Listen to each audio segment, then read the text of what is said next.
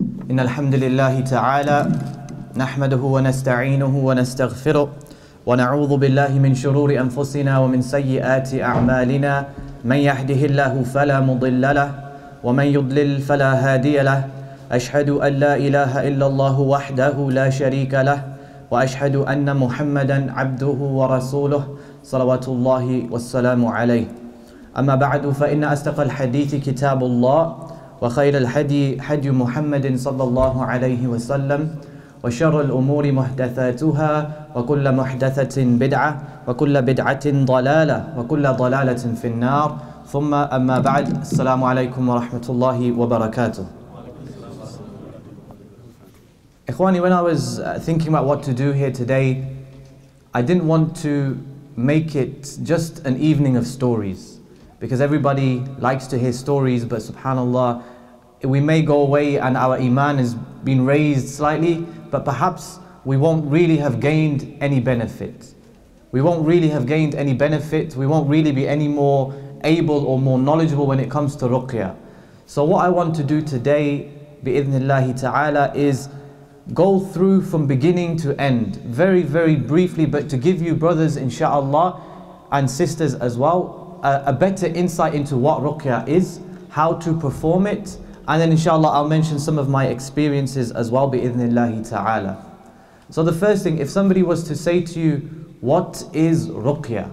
What is ruqyah? And is this word ruqyah found in the Quran or in the Sunnah of the Prophet alayhi salatu salam? The answer is yes. Ruqyah is actually found in the Sunnah of the Prophet sallallahu alayhi wasallam.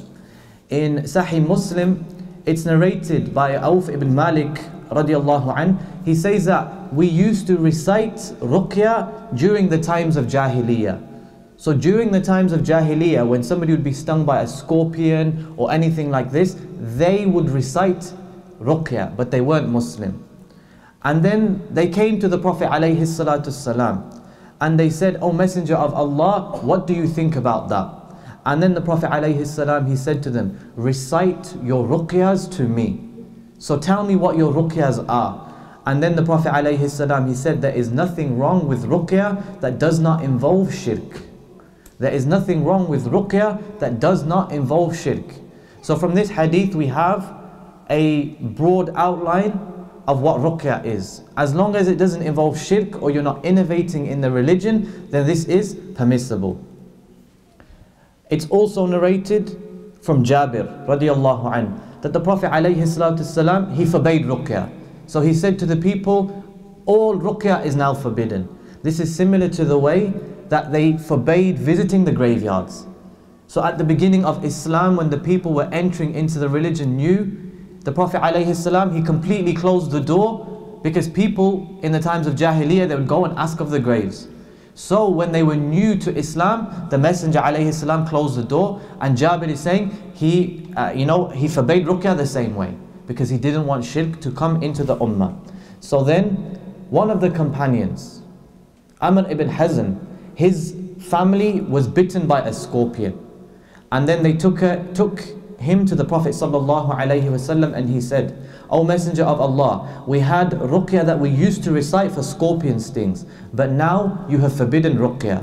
They recited it to him, i.e. they recited what they were reading to the Prophet sallallahu alaihi wasallam, and then he said, "I do not see anything wrong with it. Whoever amongst you can help your brother, let him do so." So the fact is, this word ruqyah is mentioned in the Sunnah of the Prophet sallallahu alaihi wasallam. In other words, it is recitation of Quran and authentic adhkar, seeking a cure from Allah subhanahu wa ta'ala. And the Quran, my dear brothers and sisters, is a healing for all illnesses. We have to understand this, because Allah says in the Quran, وَنُنَزِّلُ مِنَ الْقُرْآنِ مَا هُوَ شِفَاءٌ وَرَحْمَةٌ لِلْمُؤْمِنِينَ وَلَا يَزِيدُ الظَّالِمِينَ إِلَّا خَسَارًا. Allah says, and we send down of the Quran that which is a rahmah, it's a mercy and a shifa and a healing for the believers, and it doesn't increase the wrongdoers except in transgression. So the point here is, ikhwani, whether you are suffering from a headache, whether you are suffering from the common cold, whether it be magic, jinn possession, evil eye, the cure is found in the book of Allah. The cure is found in the authentic adhkar of the Prophet sallallahu alaihi wasallam. I want to mention now, when is ruqyah required for jinn possession? How do you know that a person is possessed? I want to mention some of the signs now. And in actual fact, we could do a whole lecture or a series of lecture on each one of these topics. How do you know that a person is possessed? The first thing and the most obvious thing is when the Quran is recited, or when the recitation of Quran is heard. So for example, on the TV you have people reciting Quran, you have the prayers from Makkah, you have the adhan playing, etc. When somebody is possessed, naturally they will hate this. They will hate this, they will walk out of the room, they may become agitated or angry, they may begin twitching. This is one of the surefire signs. Another sign is a hatred for cleanliness. A hatred for cleanliness. So for example, I have people and they ring me and they say, my brother or my sister or my son hasn't showered for 2 or 3 months. 2 or 3 months he hasn't showered. And then you say to them, why haven't you showered? And they literally can't bring themselves to go in and have a wash. Why is this? Because the shayateen, they like places of filth. They like places of filth, places of dirt. This is why when we go into the bathroom, we make the dua and we ask Allah for protection from the male and female unclean evil spirits. So, just a side point, we have to make sure that our bodies are a place of cleanliness. It's part of our iman as well. Another time that you may find that ruqyah is required for jinn possession is when a person becomes angry very, very quickly. So they have mood swings, they go from being extremely happy to being extremely sad. And when they get angry, they become extremely violent and very, very strong. Very, very strong.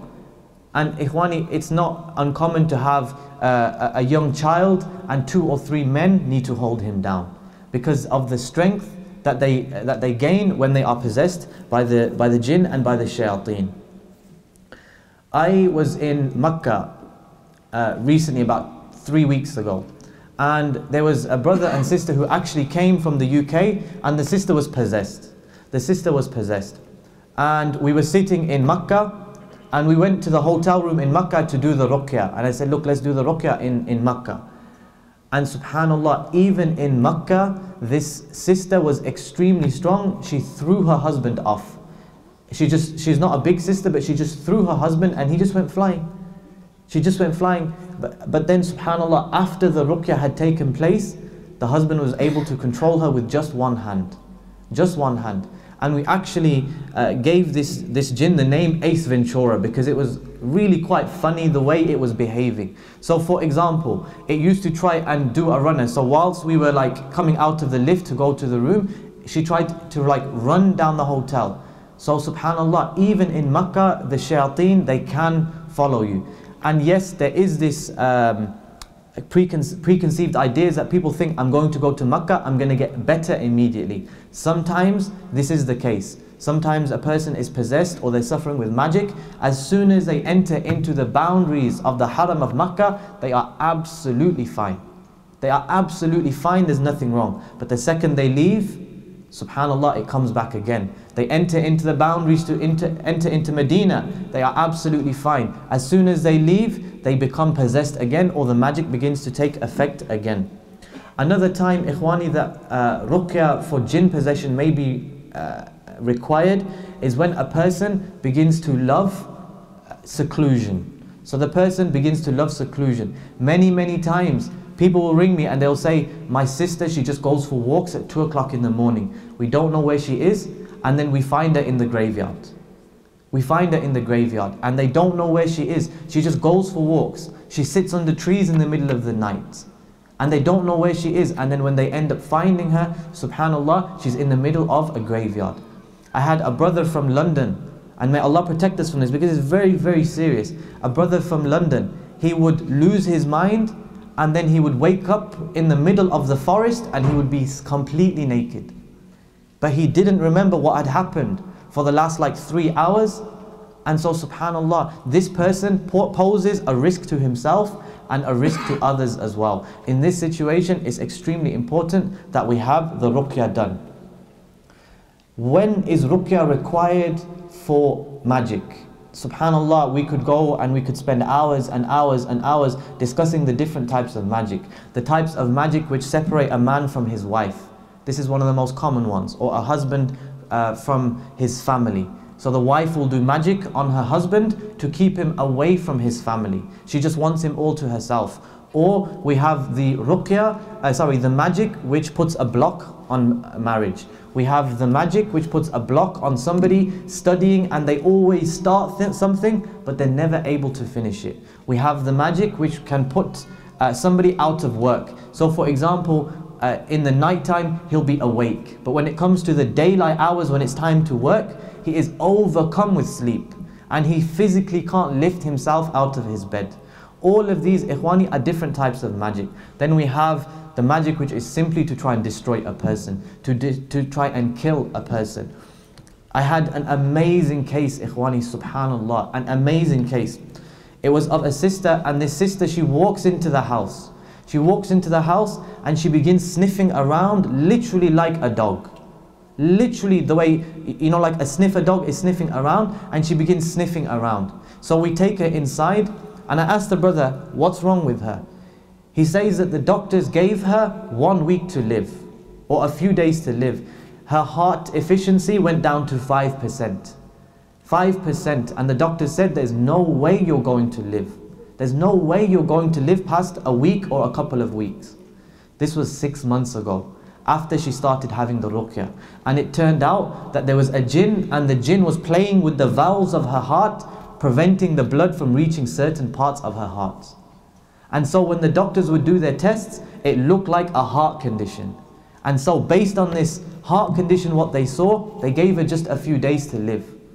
So subhanallah, ikhwani, again, we as Muslims, we should not put our ultimate trust in the doctors as well, because life and death is in the hands of Allah subhanahu wa ta'ala. And based on this, they gave her a few weeks, and this has been now over 6 months. Over 6 months. And it turns out that this jinn, it would sit in the sister's back, and then they would interfere with the sister's heart. And this is very, very common, ikhwani, very, very common. Very, very common. And for those people who are suffering with magic, I advise you, do not put it off, because sometimes you'll be contacted by a person and they are afflicted with magic, and you'd say to them, get a cure as soon as possible, do something as soon as possible, and they don't do it. Ikhwani, what actually begins to happen is the magic jumps from the parents to the children. The magic jumps from the parents to the children. So many a time I'll have people ringing me and saying, I have 3 children, all of them are disabled. Firstly, you remind them to have sabr for the sake of Allah and to place their trust in Allah. But you dig a little deeper and you ask them questions about themselves, it turns out they themselves are afflicted with magic. Just the other day, I think it was yesterday, a sister rang me and said, overnight, 3 of my children have developed schizophrenia. For the first 10, 15 years of their life, they are absolutely fine. Overnight, all 3 of them developed schizophrenia. Ikhwani, this is something which medicine cannot explain. And this is why we need to come back to the Quran and use the Quran as a healing and as a cure. When is ruqyah required, ikhwani, for magic? If you're somebody and you suspect that there's a member of your household is afflicted with magic, how can you, get some signs? So for example, if the person, they're always complaining about dreams, or if this is your case, you're always having scary dreams and you're dreaming of dogs and animals which are attacking you. You see yourself surrounded in pools of blood. You see yourself being attacked by predatory animals. You see yourself wandering in the wilderness and then you fall down dead, or you see a lot of dead bodies in your dreams. These are very clear signs, and this is a mercy from Allah. Allah will never allow a person to be afflicted except that Allah will show you clear signs. Clear signs, whether it be in a sleeping state, so in your dreams. During the daytime, a very common thing is you see something, or you think that you've seen something, but you sort of look back and it's not there. So you see a shadow moving, or again, I've had people and they say blood is all over the doors of our houses. So when we wake up, all of the doors of the houses are covered in blood. covered in blood.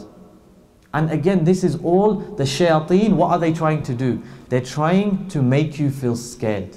They're trying to put fear in your heart.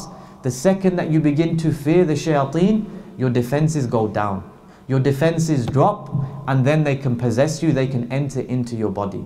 But Allah says, وَلَا تَخْشَوْهُمْ وَخْشَوْنِي. But don't fear them, fear me. And Allah says that the plot of shaitan is da'if. The plot of shaitan is weak. So whenever anything like this happens, I always say to people, if this is happening to you, anytime something like this happens, make wudu and pray 2 rak'ahs. Because what the jinn will begin to understand is, when I give him an evil dream, when I give him some form of prodding or poking, he goes and makes wudu and he prays. I'm actually pushing him closer to Allah. The further I'm trying to push him away, he is actually coming closer to Allah. And within a couple of weeks, these things will stop. Within a couple of weeks, these things will stop. Other abnormal things, ikhwani, is people going to the toilet. And this will seem crazy, and it may even seem funny, but there was a doctor, a medical doctor, and he came to me and he said, I pass stools 11 times in a day. I go to the toilet and I pass stools 11 times in a day. He said, I visited the physician and he said that you should be dead by now. How is this possible? How is this possible? And you also get, a'udhu billah min dhalik, you also get jinn sodomizing men. So male jinn and the brothers are being, unfortunately, sodomized by these male jinn, by these male shayateen. And this is a reality. This is a reality, and this is something that we have to deal with, because unfortunately this is very common and very prevalent in our society. Other things, ikhwani, when dealing with magic. Magic comes in different forms. So the magic may be ingested in a person's food. This is the most common form of magic which people do. They will put the magic into your food. Somebody bought me a book, and he said that this belonged to my grandmother. This belonged to my grandmother. She's passed away now. We were cleaning her things out and we found this book. In this book, this was a book of magic. And it said that if you want to separate a man from his wife, what do? You take some pork. And I'm just explaining this to you to show you the filthy nature of magic.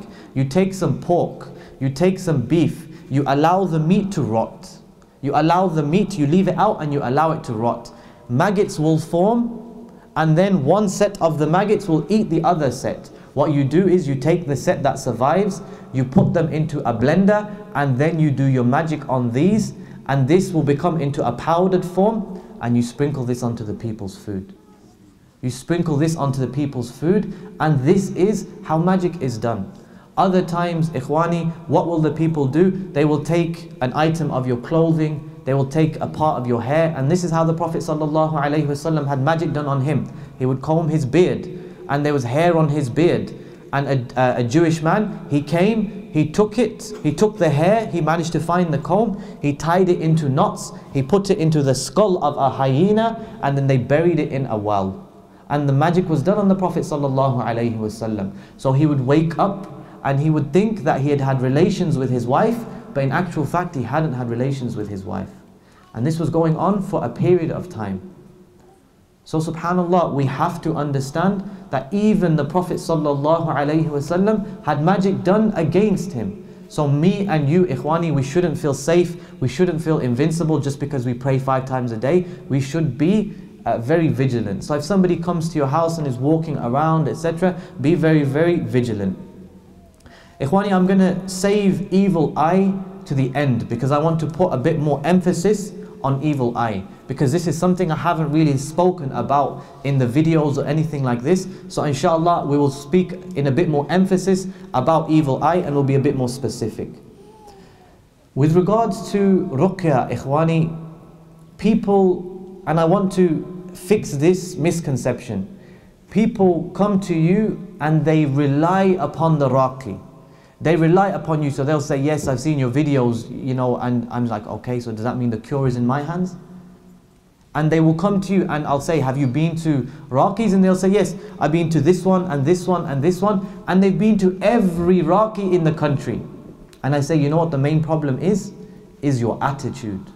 Your main problem is your attitude. You are going from person to person thinking that the cure lies with the individual. In actual fact, you need to go back to the Creator and rely upon Allah subhanahu wa ta'ala. And those people, I actually refuse to do ruqyah on them, because I say your attitude is not correct. Rely on Allah. So people come, ikhwani, and if somebody is suffering with magic, it's very, very rare, it's very unlikely that you're going to get rid of the magic on the first session. So what I actually do is I put the people on a plan. So I'll say, look, you are afflicted with magic, and I am not the one who's going to live in your pocket and recite on you every day. You're going to go back home. You need to put the plan into practice. Just like when you go to a doctor, he will diagnose you, but then he will give you a treatment. You have to go away, put that treatment into practice. You can't keep going back to the doctor, because the doctor's not going to keep putting the tablet in your mouth. You yourself have to put your treatment into practice. So I'm going to mention now, bi'idhnillahi ta'ala, the ruqyah plan that I put the people on. And inshallah, if anybody is suffering, you can put them on a similar plan, and you can inshallah put yourself on a similar plan as well. The first thing and the most important thing, know your aqeedah.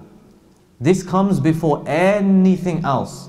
Know your aqeedah. Know your aqeedah. Know your religion. You must seek knowledge about your religion. I was doing ruqyah on a sister for ages and ages, a lengthy period of time, and she wouldn't really react. So one session I said, sister, before we start, tell me, where is Allah? She went crazy. She went crazy, because this is part of our aqeedah. I said, tell me, what are the pillars of Iman? What are the pillars of Islam? What is Iman? She was going crazy just because I was asking her. And then when I was teaching her and I was telling her the answers, the jinn was going insane, and the jinn was saying, I make her forget these things. She knows them, but I make her forget these things. So ikhwani, from this, the first point, know your aqeedah. The second thing is you must be praying 5 times a day. You must be praying 5 times a day. If somebody doesn't pray 5 times a day, I don't make ruqyah on them. I say, don't waste my time. You're not willing to put the time and effort in to pray 5 times a day, and now you're looking for a cure. You're trying to run before you can even crawl.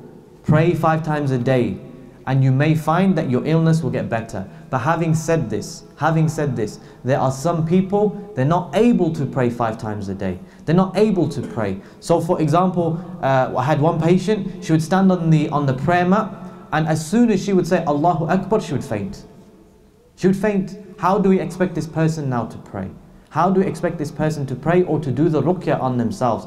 This is where you need to contact a raqi. The third thing is making the adhkar. So especially after Fajr prayer, there are those adhkar which you make at Fajr time. You are protected until Maghrib time. You make those adhkar at Maghrib time. You are protected until Fajr time. So it's like 24-hour round-the-clock protection. And there are those times, ikhwani, where the person has a jinn, or the person is afflicted with magic, and the jinn is looking a way to enter into their body. So what the jinn do, they will try and like hover around the person, and they'll give them problems. External jinn first. If the person is praying and the person knows their aqeedah, the jinn won't be able to enter into them in a lot of cases. There have been times where the jinn has returned and the person was not afflicted with magic, because the jinn, subhanallah, and this is documented in books, that the jinn went back to the sahir and says, this person is always in a state of wudu, he's always doing his adhkar, he's always making dhikr. I simply can't enter into this person. I simply can't enter into this person. I can't fulfill my mission because he's always in the remembrance of Allah subhanahu wa ta'ala. If you have, or you are displaying the signs of magic, eat 7 ajwa dates every morning. 7 ajwa dates every morning. In Sahih Bukhari, it's recorded that the Prophet ﷺ, he said, he who eats 7 ajwa dates every morning will not be affected by poison or magic on the day that he eats them. He will not be affected by poison or magic on the day that he eats them. So eat the ajwa dates. The 5th or the 6th thing, fasting on Mondays and Thursdays. This is something we should all be doing anyway. It's a sunnah to fast on Mondays and Thursdays. But remember that the Prophet ﷺ, he said that the shaitan, he flows through the veins of the son of Adam like blood. And the scholars have mentioned that when you're fasting, your veins constrict. There's less room for the shaitan to flow through your body. So by fasting, you're actually weakening your shaitan. When you combine the fasting with hijama, with cupping, when you combine the fasting with cupping, this is extremely effective by the permission of Allah. The Prophet ﷺ, he said in a hadith which is reported by Ibn Abbas, recorded by Imam al-Bukhari, he said, healing is in three things: drinking honey, the incision, the cuts of the copper, and cauterizing with fire. But I forbid my ummah to use cauterizing. So the Prophet ﷺ, he said, healing is in three things: drinking honey, the cutting of the copper, and cauterization, where they cauterize you with fire. But he says, I don't like that for my ummah. We are forbidden to have cauterization. The point here, ikhwani, what does cupping do? It removes blood. There have been times where a person is possessed. The jinn comes out in the cupping because it was flowing through the blood at that point, and the cupping removed that blood and the jinn came out in the blood. So the person didn't even need ruqyah, yet the jinn came out in the cupping. And the Prophet ﷺ, he also said, which is in a hadith which is Bukhari and Muslim, if there is anything good in the medicines with which you treat yourselves, it is in the cutting of the copper, or a drink of honey, or cauterization with fire, but I do not like to be cauterized. Where do we have cupping? The main point that you have cupping is on the top of your head for somebody who is afflicted with magic. For the brothers, this is fine. We can shave our heads and we can do that. For the sisters, unfortunately, you have to shave your head as well. But I don't mean the whole head. You just shave a tiny patch on the top of your head, and inshallah for the sisters, it's not visible when the rest of your hair is over that. And it's very, very beneficial. So sometimes you're doing ruqyah on an individual, 2 weeks, 3 weeks, 4 sessions, 5 sessions. You hit a brick wall. You say to the person, go and have cupping. And it really kickstarts the treatment by the permission of Allah. The 8th thing that we should do is increase in dua. Increase in dua. Aisha radiallahu anha, when she was reporting, or she was narrating about the illness of the Prophet ﷺ when he had magic, she says that he would recite Quran and then make dua. And then he would recite and make dua. And he would recite and make dua. The point here, she repeats dua over and over again. This proves that the Prophet ﷺ, he would make a huge amount of dua when he was suffering with magic. We have to understand, Allah says, وَمَا هُمْ بِضَارِينَ بِهِ مِنْ أَحَدٍ إِلَّا بِإِذْنِ اللَّهِ. They do not harm anybody except by the permission of Allah. So know that if the person is suffering, this is a test, it's a trial from Allah. But if Allah wills, He will simply say be, and their illness will be destroyed, or their illness will be removed. So make a lot of dua that Allah subhanahu wa ta'ala, He cures you and He heals you.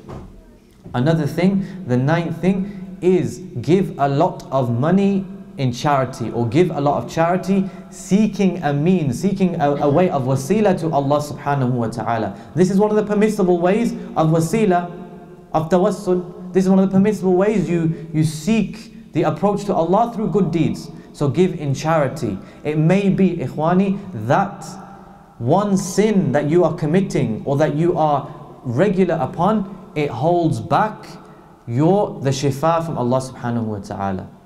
So whenever, if somebody comes to me and says, oh, akhi, a year and a half, 2 years have gone by, I'm doing ruqyah and I'm not being cured, I always start off with, learn your aqeedah, and then stop indulging in your sins that you are persisting upon. And another brother who does ruqyah, he was telling me about this, and he's a close brother. He was telling me, and you brothers will know him, Muhammad Tim Humble. He was saying that there was a sister, and they were doing ruqyah on her, but she wasn't getting better. Why? Because she was texting men. She was texting men. The day that she stopped and she made tawbah, she was cured on that same day. So subhanallah, one sin may stop the shifa of Allah from coming down. So if you are regular or you're persistent in some form of sin, then rectify your affairs with Allah subhanahu wa ta'ala. Whether that be music or movies or whatever it is, rectify your affairs and you'll actually find, as Allah says, you may hate something but it's good for you. So subhanAllah, how many people were afflicted with magic, as a result of that they become practicing Muslims. They were afflicted by jinn possession, as a result of that they become practicing Muslims. The 10th thing, place your trust in Allah and not in His creation. Place your trust in Allah and not in His creation. Before I do a ruqyah session, about 20 minutes, I give the person da'wah. I give them da'wah, and one of the key things I say is, don't you dare place your trust in me, because I can't benefit myself and I certainly can't benefit you. And I always am able to tell from the way a person speaks and their attitude when they come in. This person, yeah, he's trusting in me or he's relying upon me. And this person, no, his tawakkul is in Allah subhanahu wa ta'ala. And by Allah, the difference and the effectiveness of the ruqyah is clear. I'm reciting the same ayat. My intention is the same. But subhanallah, the person who relies on Allah, the ruqyah is so much more effective. So much more effective than the person who relies upon me. Because I can't benefit myself, so how am I going to benefit them?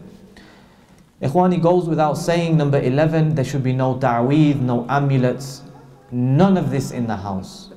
You cannot expect the shifa of Allah subhanahu wa ta'ala to come down if you are disobeying Allah.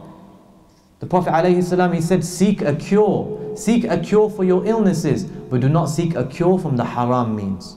Do not seek a cure in those means which are impermissible. So in seeking a cure, this is not permissible.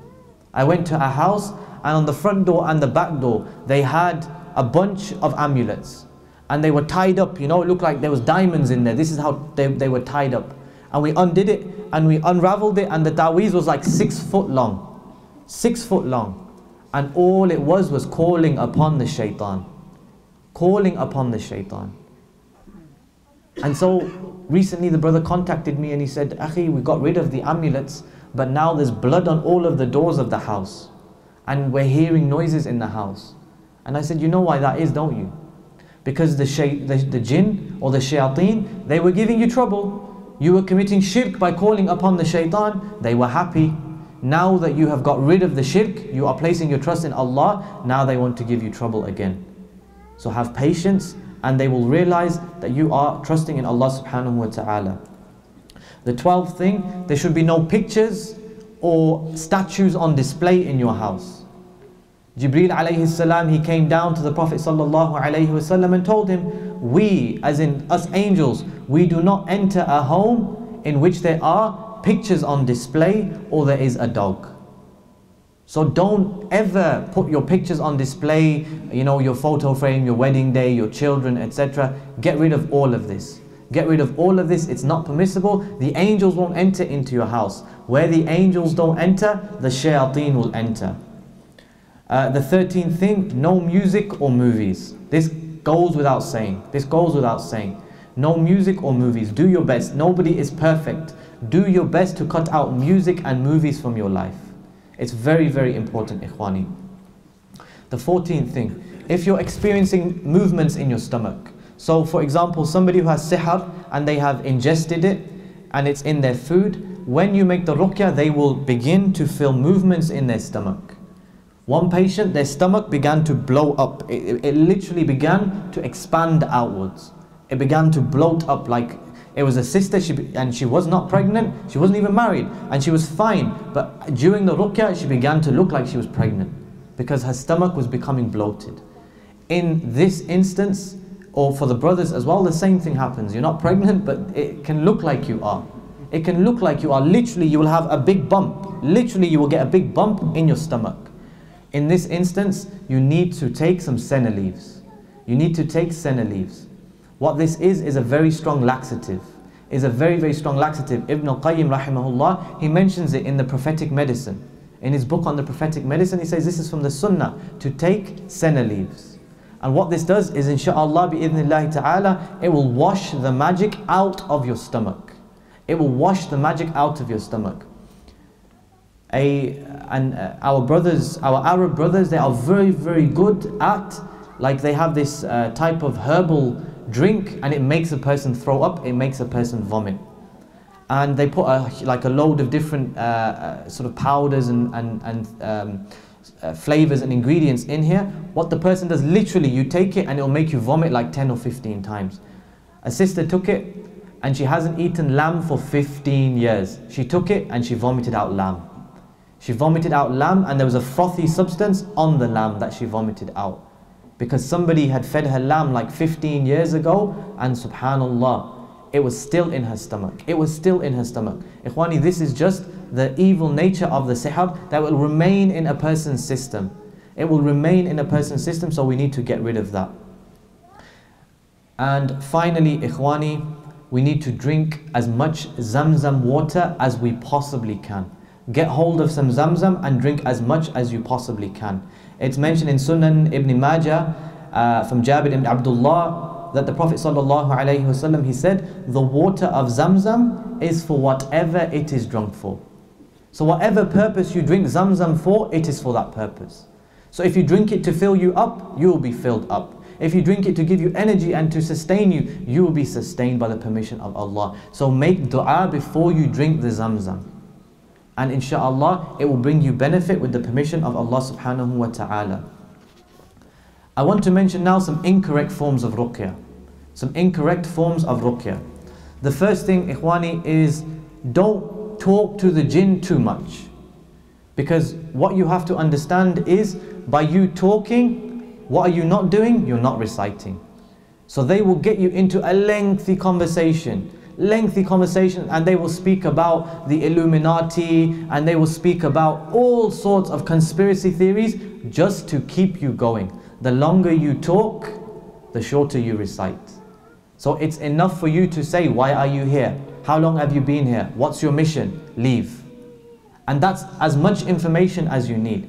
Some scholars, there's a Sheikh Hafidhullah in Medina, he allows trying to give da'wah to the jinn.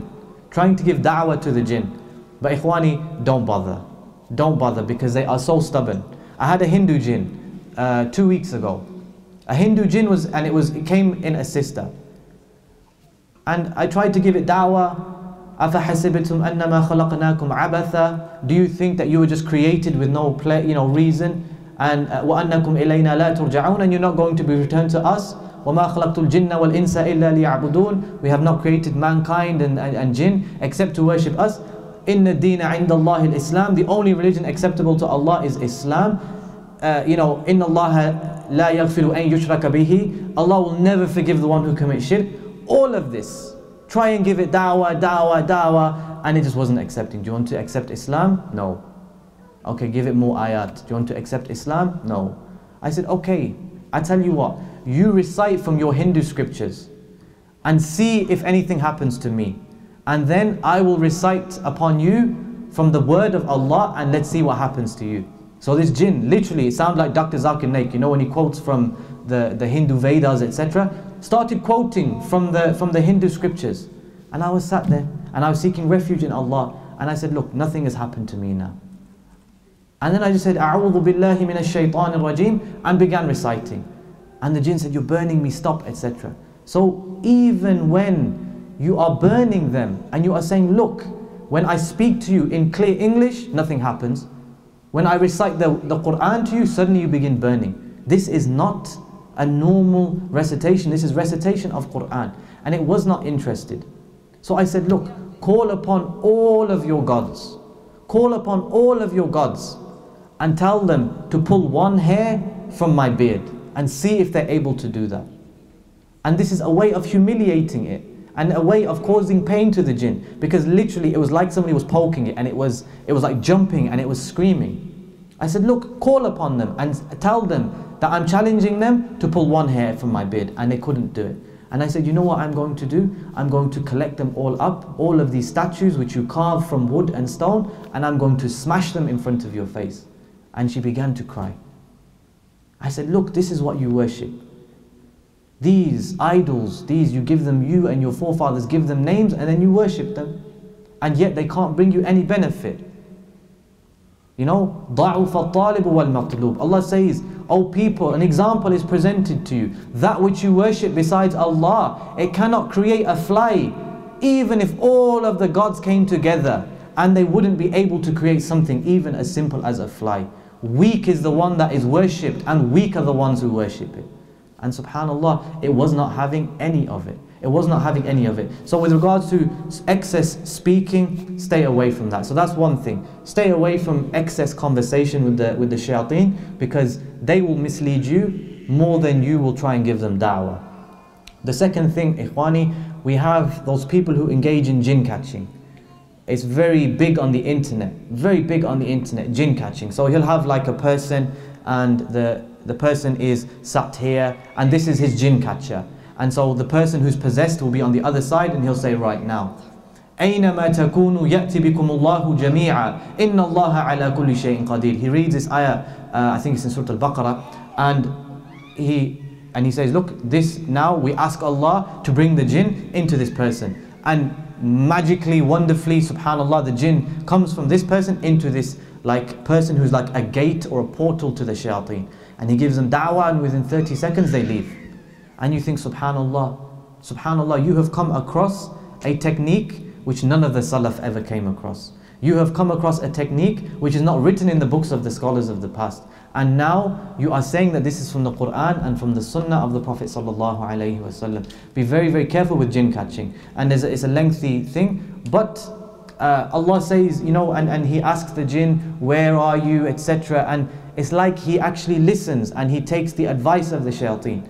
But Allah says that if a fasiq comes to you, فَتَبَيَّنُوا, seek clarification on everything that he is saying, because you don't know, you don't know. So that's why, ikhwani, stay away from this jinn catching. Other types of innovated or shirky ruqyah, the person, like I said, he will take something from you, he will say, call me back, or he will ask your name, what's your name, what's your date of birth, okay, give me a call in like 2-3 days time, and then he tells you exactly what's wrong with you. Again, this person is seeking the aid from the shayateen, and this is not permissible.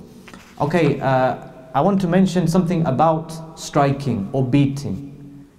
I advise you, brothers and sisters, to stay away from it.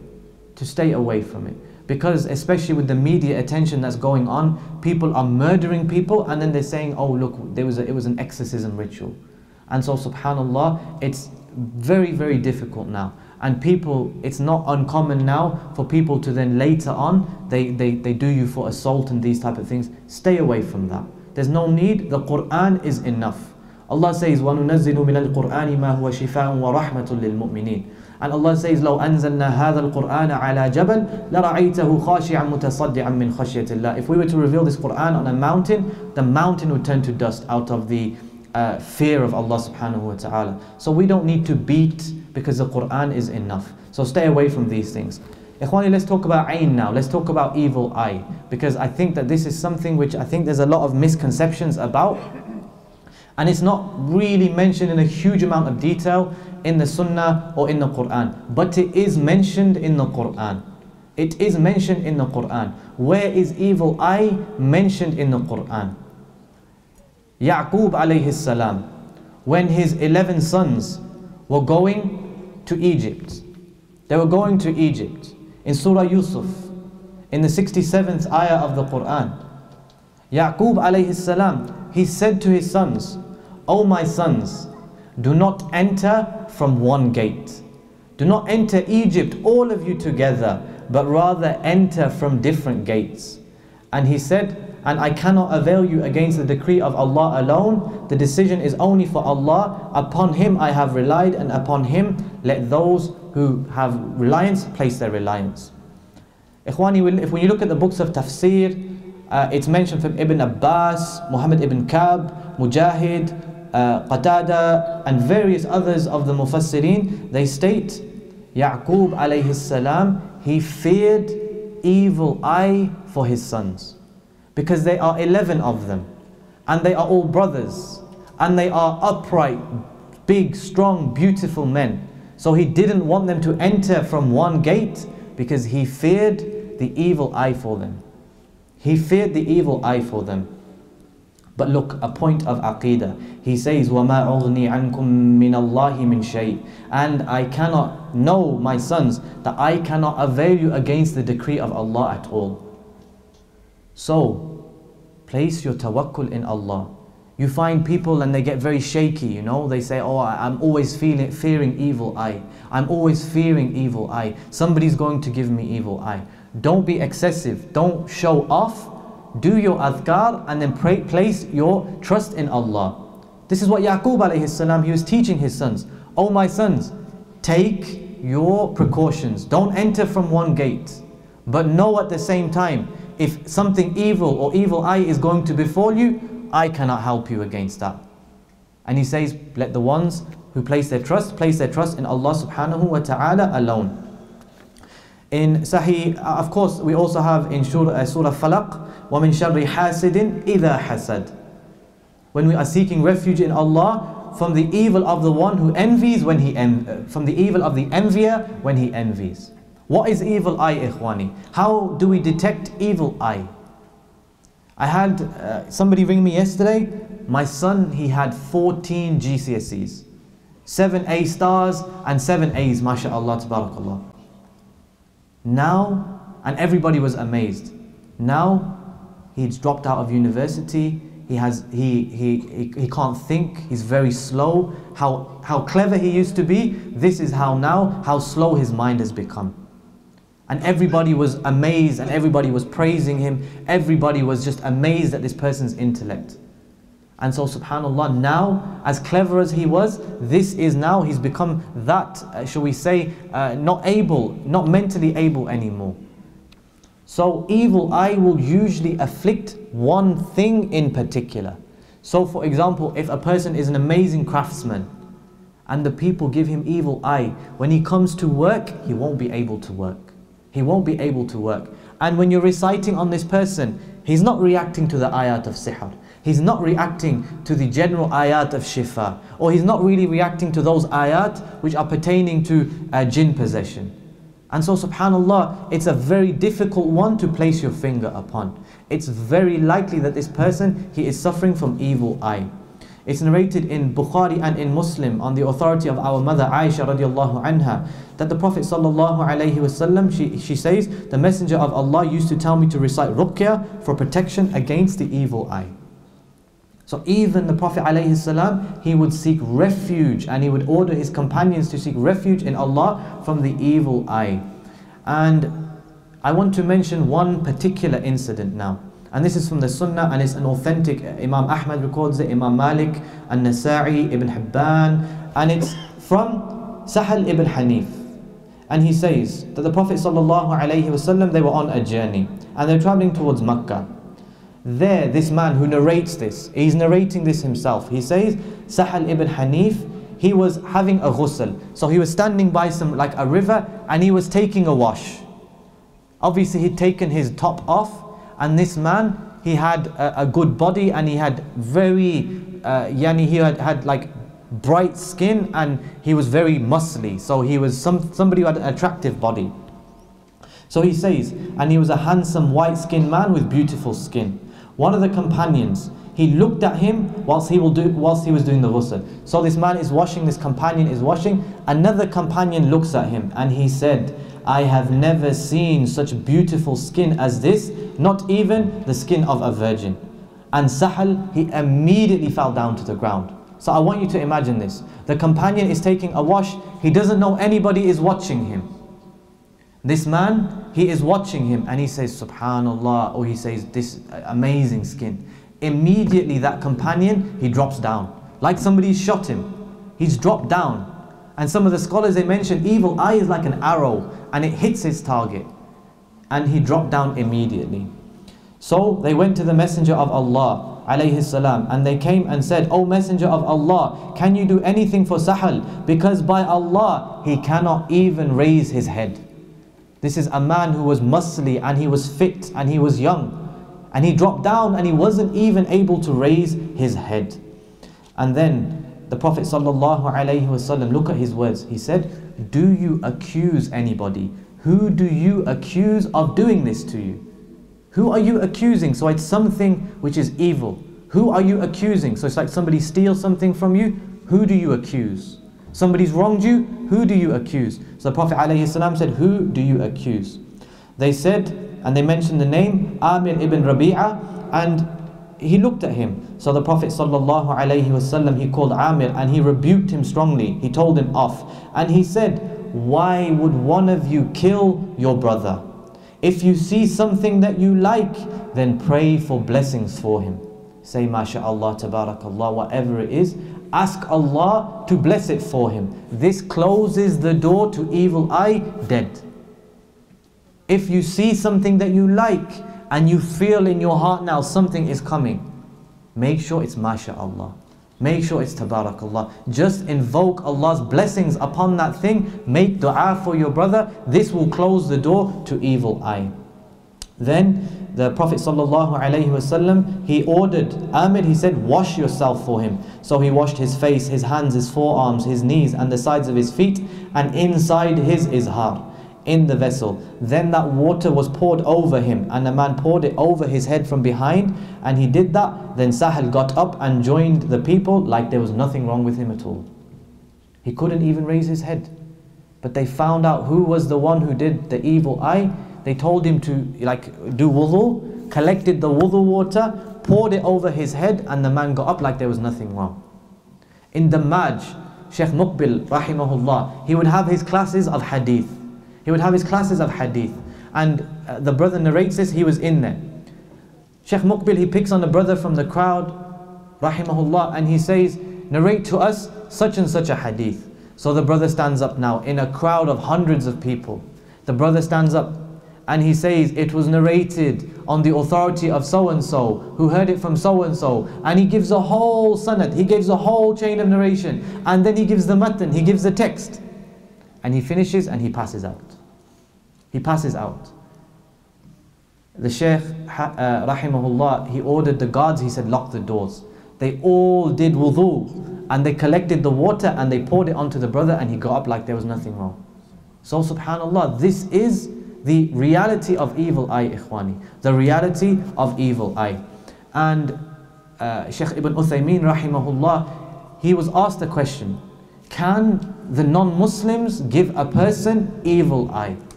Is it possible for the non-Muslims to give us evil eye? And he used as dalil to say yes, the ayah in Surah Qalam, which is the 68th surah of the Quran, the 51st ayah. Indeed, those who disbelieve would almost make you slip with their eyes. So when they look at you, they give you that look, they would almost make you slip with their eyes. What to do now, ikhwani, if you feel you have been afflicted with evil eye? The first thing, if you know the person who has done it to you, if you know the person who has done it to you, go to that person, ask for him to make wudu, and you collect the water. And the Prophet ﷺ, he told us, it's an order. If your brother asks you to give him your wudu water, you must give it. You must give it. But the thing is, ikhwani, unfortunately, in today's day, due to our ignorance, if somebody asked for our wudu water, we'd say, you're crazy. I'm not giving you my wudu water, you're going to do magic on me or something like this. So this is due to our own ignorance, our own lack of knowledge. A brother very close to me, he's standing in the masjid, some brothers come in, and I'm there, and they comment on his beard. He goes home, his beard is falling out in clumps and lumps. He contacts the brothers, mashallah, practicing brothers, they were aware of the hadith. They gathered all of their wudu water and he took it in the bottle, and somebody came, his wife came from behind and poured it on him while he was in the bath over his head. Mashallah, the brother's beard regrew and there was nothing wrong with it. So the first thing, ask if you know the person for wudu. So do that. The second thing is recite ruqyah upon yourself. Recite ruqyah upon yourself. So the Prophet ﷺ, he would recite things like Bismillahi arqika min kulli shay'in yu'adhik, etc. He would recite these type of ruqyah, and you should do this. As regards to ikhwani, unfortunately some people today, they mention like take this person's urine, take this person's waste. There's no basis for this in the deen whatsoever. There's no basis for this in the deen whatsoever. a handy tip. What do you do if you suspect somebody and you've asked them for their wudu water, but they haven't given it to you? What can you do? Some of the scholars mention, it sounds crazy, but some of the scholars mention, and it has worked by the permission of Allah, feed them a date. Feed them a date. And when the date stone comes out from their mouth, keep that date stone. Take some water, dip the date stone which has been in their mouth into that water, and then do the same thing, pour that water over your head. For the sisters, some of the scholars have even gone and they've mentioned, take a bucket of water. So for example, there was a sister, she became pregnant, she gave birth by the permission of Allah, everything was fine. A lot of women came to visit her. Somebody gave her evil eye. She was unable to feed her child naturally. So they feared for her evil eye. So what they did was, all of the women who were there, they took a big bucket, they took their shoes and dipped their shoes into the water. Why? Because on the underside of the shoe, or on the underside of your heel, it's rubbing, there's going to be an element of sweat. I.e., you need a part of that person. You need a part of the sweat, be it from their mouth, or a saliva from their mouth, or from their, from their sandals. Dipped it in the bucket, and they poured it over the woman, and she was able to breastfeed again by the permission of Allah. So subhanallah, ikhwani, it's very, very real. I want to mention something here, because there's a lot of young brothers as well. Weddings. We have massive weddings, 1,000, 2,000 people, and we have extravagant weddings, you spend a lot of money. You are opening yourself to evil eye in a big way. Your immediate family will say, MashaAllah, Tabarakallah. But whilst you're on the stage in your flash clothes, and you're posing for the camera, and all the boys are on the stage, everybody does it, ikhwani. It's reality. How many of those people though will be looking at you and they are feeling jealous of you? They are feeling jealous of you, and they don't make dua for you. They don't invoke Allah's blessings upon you, upon your marriage as well.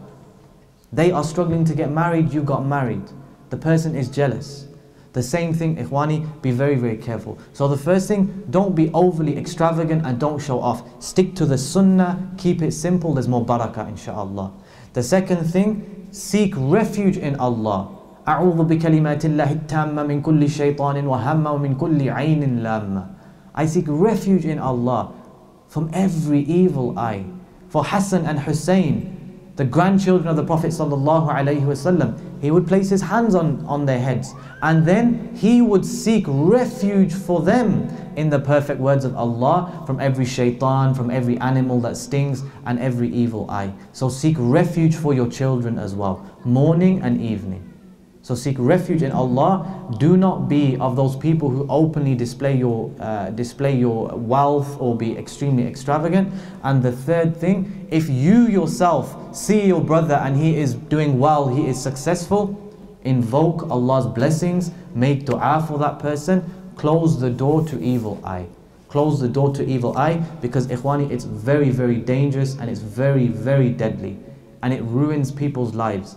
So, and this is something blameworthy, and people say, I had a question once, is it permissible to give evil eye to the non-Muslims? Like you look at them and you're trying to give them evil eye. Ikhwani, this is not possible. Evil eye doesn't necessarily just happen with a look. Evil eye can also happen, you hear some good news, you become jealous. It's as a result of envy and hatred in the heart. It's a disease of the heart. In and of itself, this is something blameworthy. So we have different types of knowledge. Some knowledge you can seek and it's good.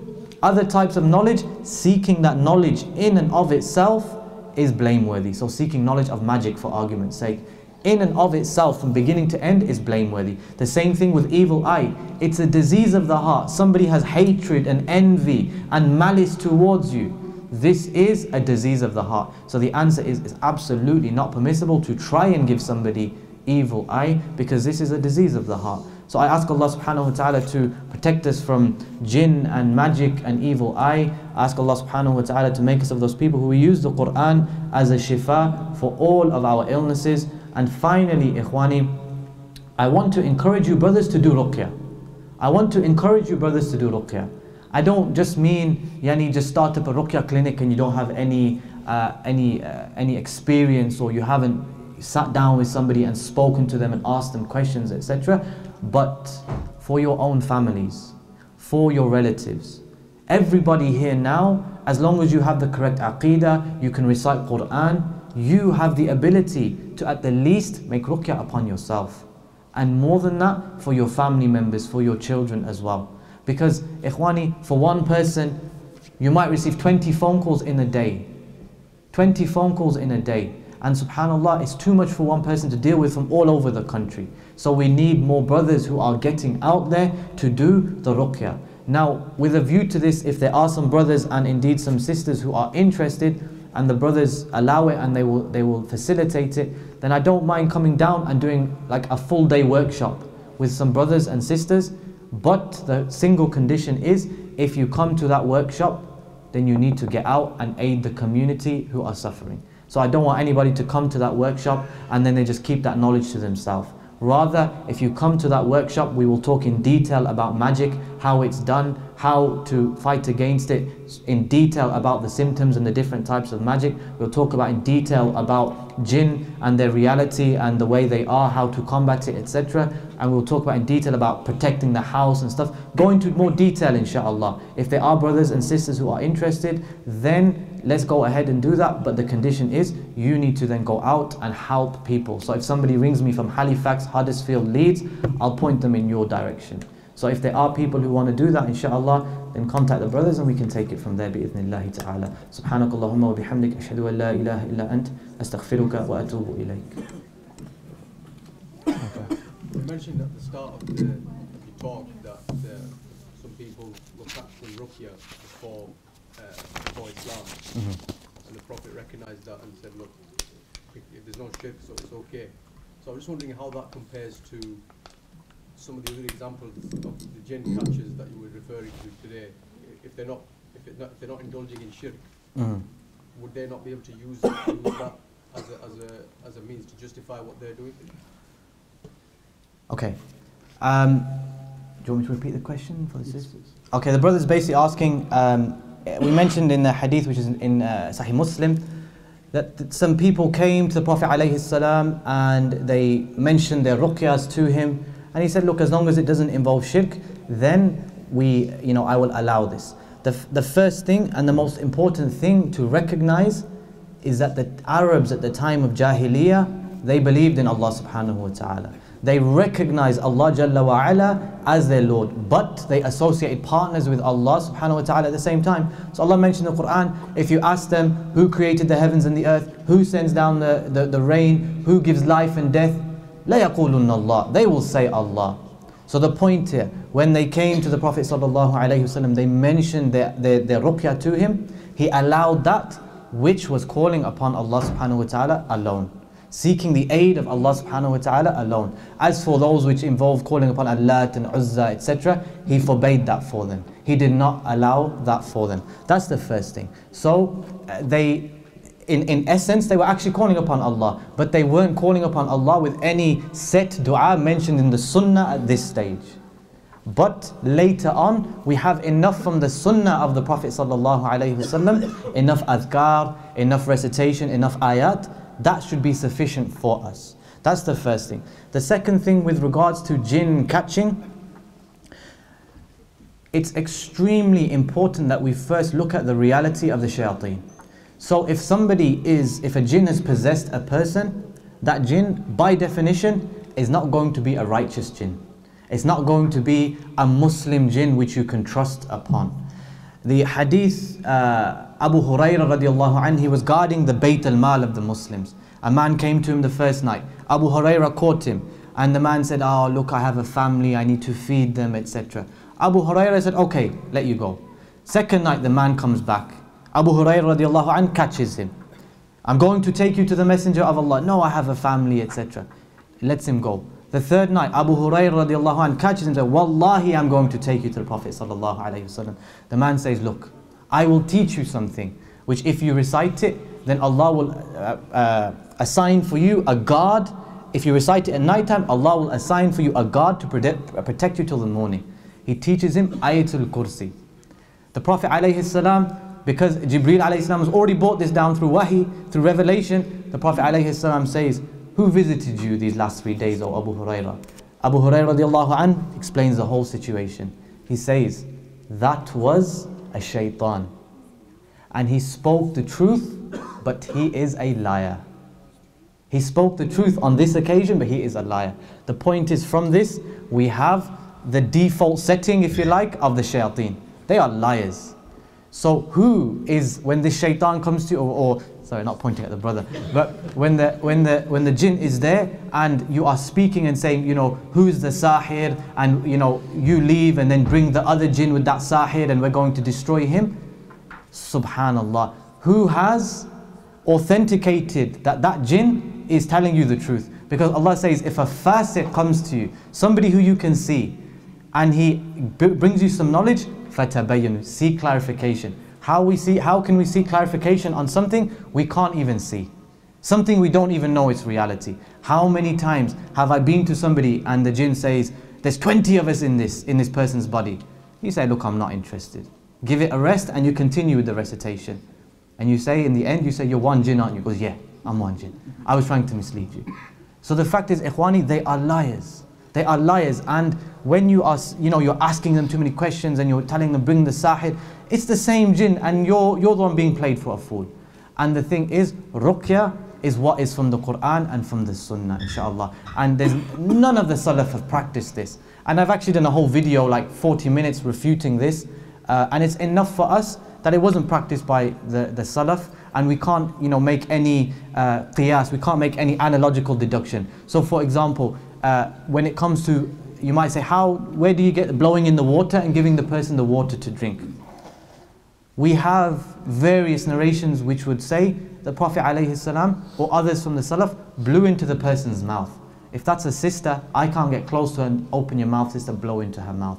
So I blow into either her husband's mouth and tell her husband to blow into her mouth, or blow into the water and say, drink this, ukhti. Or blow into Zamzam water, make dua and give it to her. And we have clear proofs for that, like the hadith that we mentioned, etc. So we try and stick within a framework, because the second that you start going too much and you become too free, you're going to start bringing in things, and now your ruqyah is going to be beating and questioning and da'wah, and there's no Quran left anymore. So you're going to deviate, and shaitan the deviation will start small, but slowly you'll begin to deviate more and more. So it's better that we remain fixed, recitation of Quran, adhkar, and maybe a little bit of da'wah. If it doesn't work, then we should stop that, and Allah knows best. But it's something, inshallah, which is not from the sunnah to do. May Allah subhanahu wa ta'ala's protection be upon you. Ameen, ya Rabb. Ameen, ya Rabb. We know that other religions also perform exorcisms. So for example, like the Vatican, where they're using shirk to perform this. How is it possible? I mean, you know, you hear they're using holy water to burn the spirit and this and that. How, apart from the Quran, how can...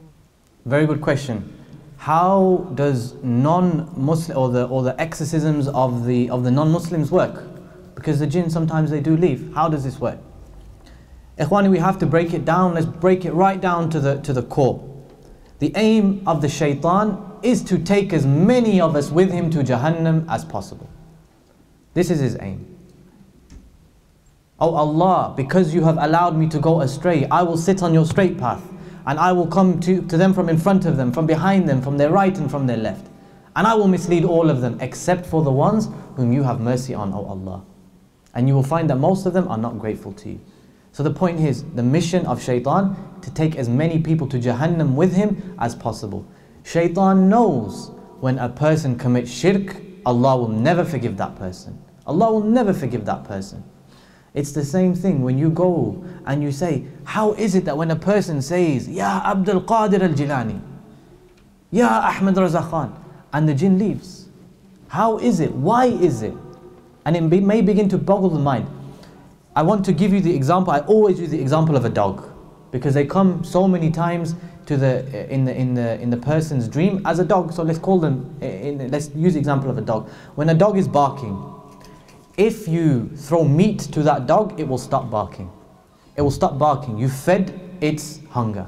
But the second you take the meat away, it's going to start barking, and it start barking harder, because it knows, if I bark, this person gives me what I want. So the jinn, he's a shaitan, he's an agent of shaitan. He wants to take as many people to Jahannam as possible. When you commit shirk, he will leave. He'll say, another one bites the dust. Another one is done. That's another one for us, khalas. And when he leaves, now the person who is possessed, he will be more committed to the cause of shirk, because he'll say, you know what, the Bible has to be the haqq, because he used the Bible and the jinn left. And the jinn left. And now he's a more committed Christian than he ever was before. And as a result of that, he goes further into his shirk. And as a result of that, the mission of the shaitan is even more accomplished. And this is why when a person indulges in amulets and ta'weed and calling upon the saints and the awliya and all the other people, and he commits the shirk, he will be fine. But the second this person comes to tawheed, his problems will begin. That's why, because the dog knows if I start barking, he'll go back to that. I'll get fed again. So that's why I always say to people, look, if you want a quick fix, go and get a ta'weez. But know that it's going to be a quick fix. The second you come back and you start relying on Allah, that ta'weed is not going to benefit you. Rather, it's going to become even worse. Even worse. So that's why there's no quick fix. You do it properly first time, and the cure is from Allah subhanahu wa ta'ala alone, and Allah subhanahu wa ta'ala knows best. Okay, the sister asked a question. Brother, after I have cupping with a few sisters, I have after effects, for example, whisperings of shaitan, seeing things and hearing things, and feeling fear in myself, and I'm thinking about stopping the hijama. Why is that? Whenever a person is going and doing something on the right path, the shayateen will always come to them. So for example, I always say to the people, look, you've rang me now. Now your problems are going to start. Why? Because the shaitan that's with you, or the sahir, he knows now this person is contacting somebody who does ruqyah. So now the problems, they will begin. And be prepared. And I always say to the people, look, you're at the foot of a very steep mountain now. But know that you take little steps. Don't look at it as one big mountain. Take these little steps. So sister, it may be that you are having problems with the jinn and seeing things while in an awake state. This is very much a sign of sihr. You may be seeing spiders, shadows, hearing things may be misplaced around your house, etc. This is normally a sign of sihr. It may be just jinn living in your house or giving you issues. Normally it's a sign of sihr. But you'll even find those brothers who seek to aid people. So people who bring people to Araki. So there is Araki, and there's, like for example in Makkah. In Makkah there's Araki, and he's just outside of the Haram. There's a brother from the UK, from Middlesbrough, not far from here. He takes people, he lives in Makkah now, he takes people to visit the Araki. The jinn, they give problems to the brother because he is bringing other people to the straight path. So the point here is, the second that you go onto the straight path, the shayateen, they will give you issues. But like I mentioned, ukhti, be very patient, and know that inna Allaha ma'as sabirin, Allah is with the patient. And know that after hardship comes ease. Be patient, inshallah. I advise you to continue with the hijama. Don't give it up. Your problems are not with the hijama. The cupping is not causing you to hear things or see things. It's the shayateen that are reacting to you, trying to put you off the cupping. So rather increase or continue with the cupping, start with the fasting and the ruqyah, etc. And inshallah, like I mentioned, the closer you come to Allah subhanahu wa ta'ala, the more your iman increases, the less your problems will become. And I ask Allah subhanahu wa ta'ala to ease your suffering. Is there any particular ayat or surahs in Quran you can read on yourself? Okay, the brother asked a question about any particular surahs or any ayat that we can recite from the Quran. Firstly, we have those what I call like the universal ayat. So that's, for example, Surah Fatiha, the opening of Surah Al-Baqarah, Ayat Al-Kursi, the last surahs or the last ayat of Surah Al-Baqarah, Aman al-Rasul, the last ayat of Surah Al-Baqarah, Surah Ikhlas, Surah Falaq, Surah Nas. These are the universal ayat. These are the universal ayat. And we know that Surah Falaq and Nas, they were revealed after the Prophet ﷺ was afflicted with magic. And this was something that he would seek refuge in Allah with. So these are the universal ayat. As for the ayat of sihr, these ayat, you have the 102nd ayah of Surah Al-Baqarah. وَاتَّبَعُوا مَا تَتْلُو الشَّيَاطِينُ عَلَى مُلْكِ سُلَيْمَانَ. Then you have various other ayat, various other places in the Quran where Allah subhanahu wa ta'ala mentions Musa alayhi salam and the magicians of Fir'aun. وَأَوْحَيْنَا إِلَى مُوسَى وَقَالَ فِرْعَوْنُ ائْتُونِي بِكُلِّ سَاحِرٍ عَلِيمٍ قالوا يا موسى إما أن تلقي وإما أن نكون أول من ألقى. These surahs, if you give your email address to the brother, and maybe the brothers, if they want this, I have like just an email that I'll send you out. Most of the ayat are attached as in a PDF format. Inshallah, you can print them out and they'll be available for you to recite. There's other ayat where Allah subhanahu wa ta'ala mentions the shifa, as I mentioned. There's other ayat, Allah subhanahu wa ta'ala says, يَا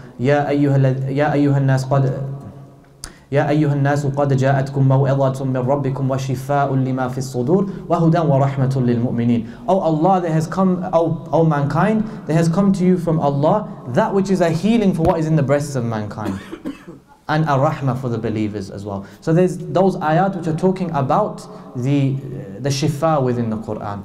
Then there are those ayat talking about the weightiness of the Quran, the weightiness of the message of Tawheed. Inshallah, give your email address and I'll forward it on to you, inshallah. Or I'll forward it to the brother and he can forward to as many of you brothers, inshallah.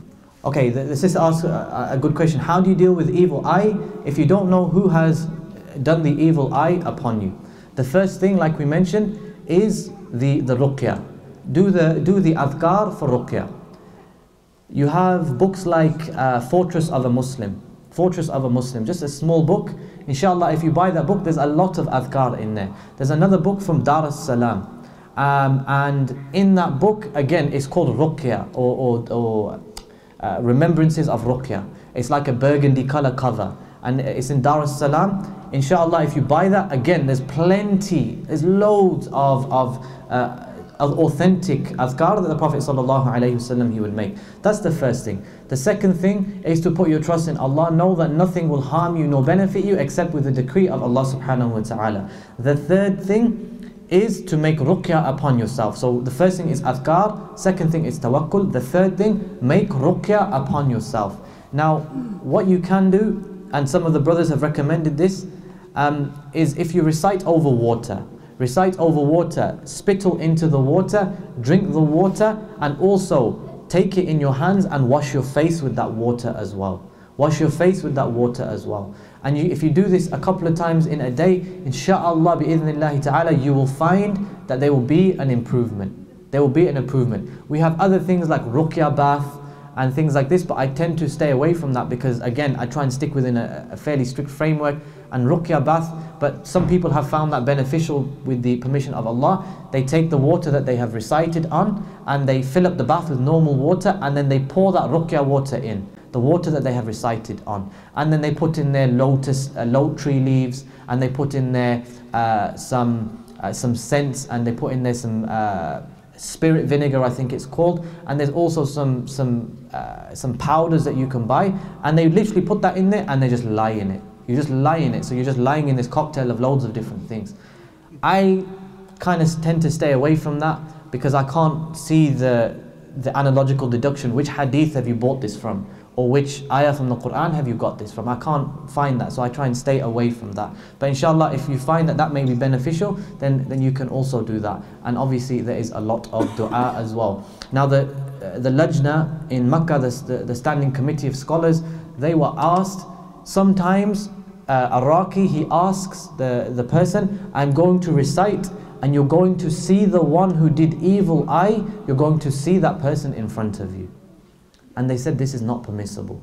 This is not permissible because the jinn or the shayateen, they may appear to that person and you may actually break up two families. So for example, it may be that the shayateen, they will appear in the form of that person's mother or that person's father. Now the person is not going to speak to his mom or dad. Now the person is going to become suspicious of his mom or dad.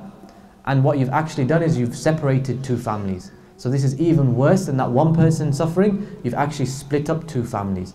So ukhti, stick with ruqyah, stick with the adhkar, stick with tawakkul, and stick with making a lot of dua to Allah subhanahu wa ta'ala, and inshallah you'll find that gradually you will improve. And also things like, obviously we mentioned drinking zamzam water, and make dua before you drink the zamzam water, and Allah knows best. Any questions from the floor? Yes, sir. Jazakallah khair. Can the ruqyah be recited in English? No, it should be recited. The question is, can the ruqyah be recited in English? The answer is no. It should be recited in Arabic. It should be recited in Arabic, and somebody who is doing the recitation, he should recite with clear tajweed.